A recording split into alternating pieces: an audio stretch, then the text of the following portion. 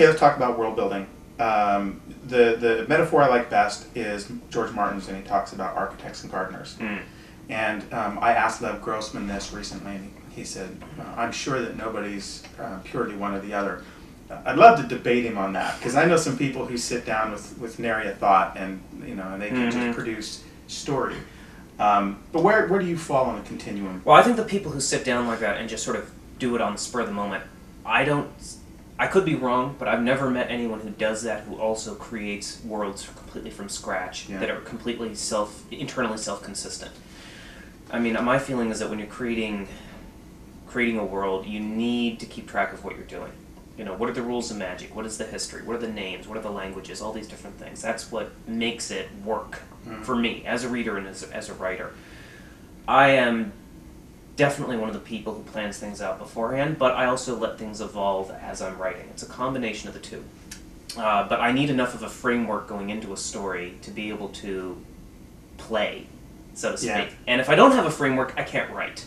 I'll literally get a cool idea, start writing, get 3-4 pages in, and then it's like running into a brick wall. It's like, okay, what happens now? And with a long series, you don't want to be killing someone off in book 1, you're going to need in book 4, right? Which I did hear about one author who did that and caused some problems. Bummer. So, we sat on that epic fantasy panel at Comic-Con, and the one was maybe just because it was the most comic, but was Kevin J. Anderson's, and he said, look, you wouldn't hire someone to build a building who's just going to show up with a bunch of material. You want them to have a blueprint.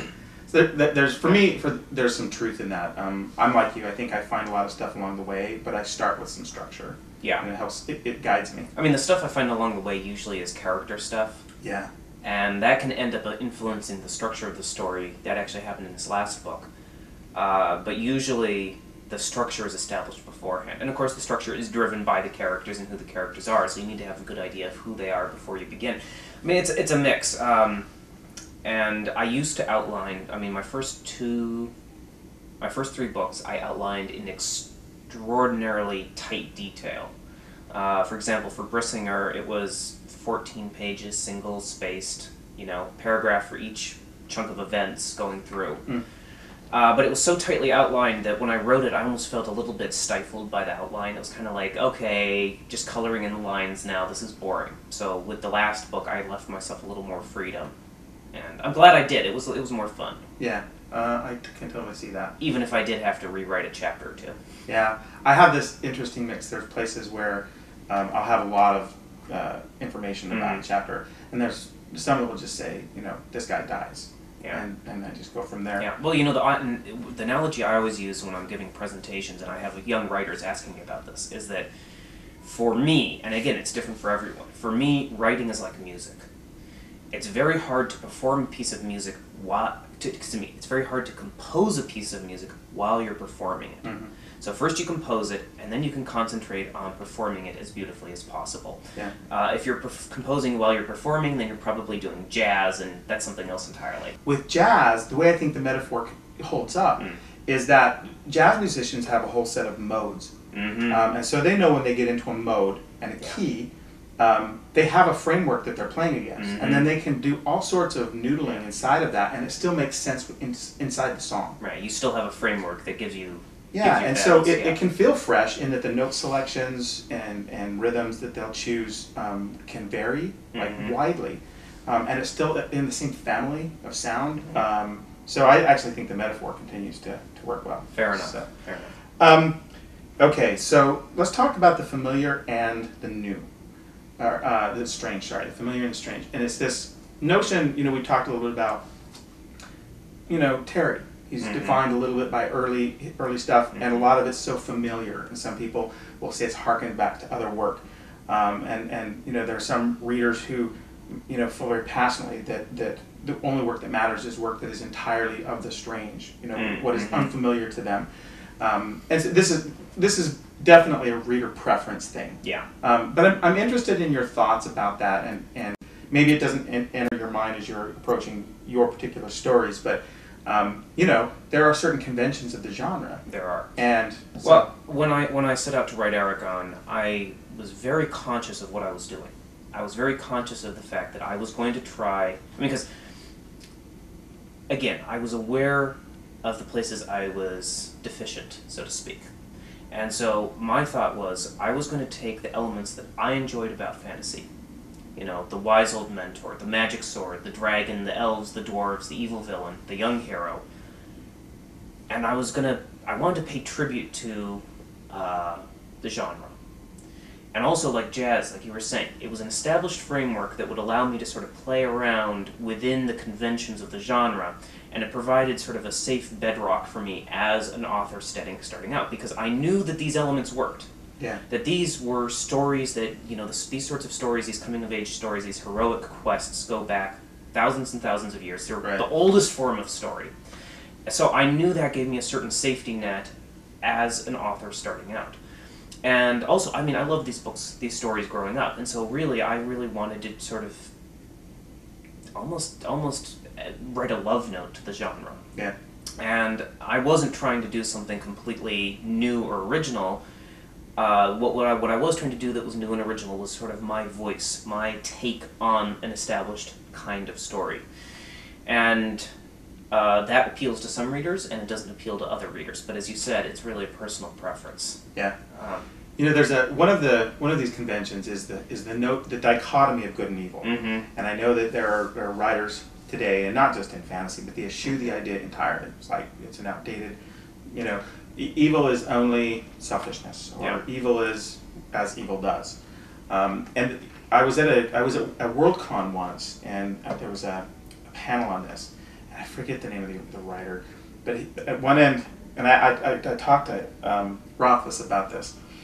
At one end there was a scientist, social scientist. He says, look, you know, evil is crime, it's the lack of empathy, it's these kinds of things. What man's inhumanity to man.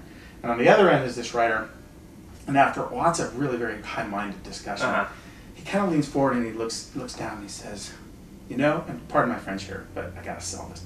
He says, he said, you know, when you feel evil, you fucking know it. And I got a little chill. It's like, yeah, you kind of do. Mm-hmm. So, you know, fantasy trades assuming on you're not a this. psychopath. Right. Psychopaths, we'll talk about those later. But so I'm interested in your thoughts on this, because some feel that fantasy does this really well. Like it's a good opportunity to be able to explore that in a way that is safe, in that it's a second world and you're not here and you don't have to get religious about it. Yeah. What I are your mean, thoughts? it depends on the author. I mean, it depends how you deal with it. I mean, you can go very, very black and white with it. Tolkien's a perfect example of that. Yeah. You know, if you're born an orc, you're evil. Sorry, no redos there.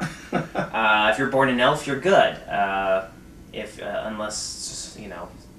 the bad guys get a hold of you and turn you into an orc. But we'll ignore that. Right.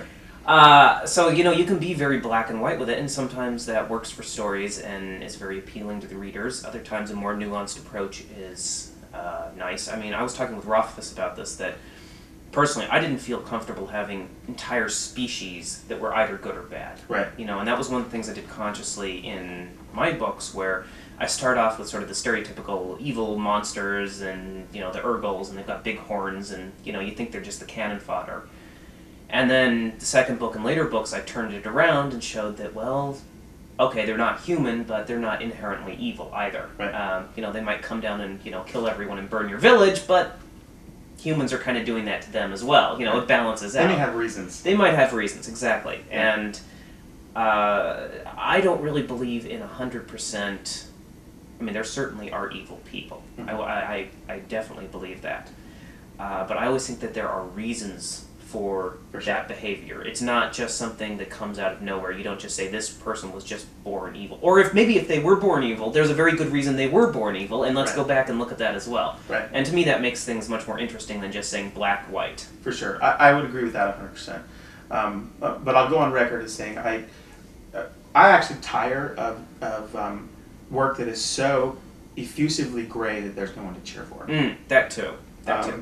I want to go back to one thing for a minute, though. You talking about why I wrote Eragon and everything.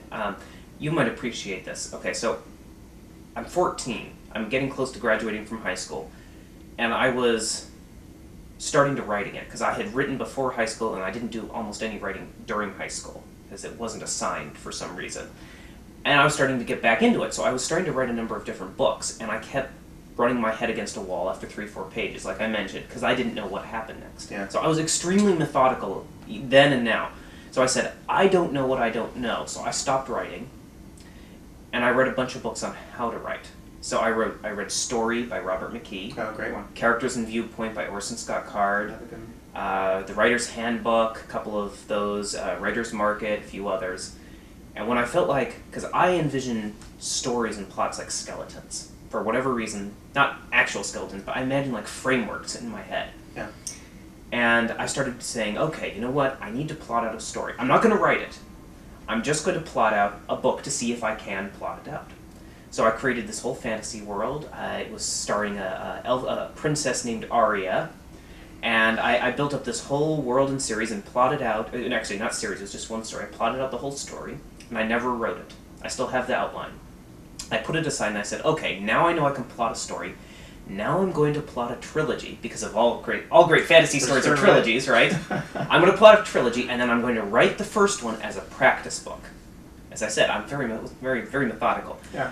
It's going to be just to see if I can get 500 pages or so. And I'm not going to publish it or do anything else with it. It's just a practice book. So I plotted out the trilogy, worked out the world, and again, the thought was, this is just practice, and then I'll go write a real book. Yeah. Well, the practice book was Eragon. Yeah. And I just finished my practice book a few months ago, so to speak. 13 years later. So now I get to go write my real book. That's hysterical. Yeah, well, we'll look forward to that. We'll talk about that one in a minute, too. Is there a theme in your work? Meaning, and if so, do you start with it, or does it happen and you go back and think, oh, there's some underpinning I wasn't aware of? No, a lot of the work deals with questions of power. You know, how do people responsibly handle power? What is your, what is moral, what is not? There are questions of religion in the series as well.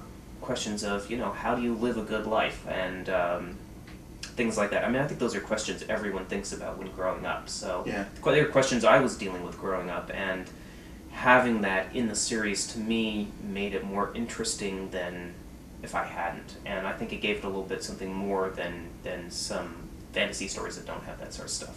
And ignoring that sort of stuff, to me, is ignoring a very large part of life. Yeah.